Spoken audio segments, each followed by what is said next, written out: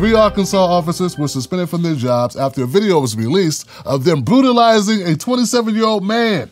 Now, before you turn, this was a white man. Are you still there? His name is Randall Worcester. He's from Gooseneck, South Carolina. In this video, they're beating this guy senseless. We got one cop applying his body weight to him, kneeling on him, a la George Floyd. We got another cop kneeing him in the legs. And the third cop, and this is the worst, he is driving this young man's head into the concrete as he's punching him in the face. Ladies and gentlemen, they're beating this man like a 10-egg omelet. And it's all coordinated too. It's like an orchestra of ass whoopings. I still don't know what this man could have done to deserve such a beating. But then again, this is Arkansas.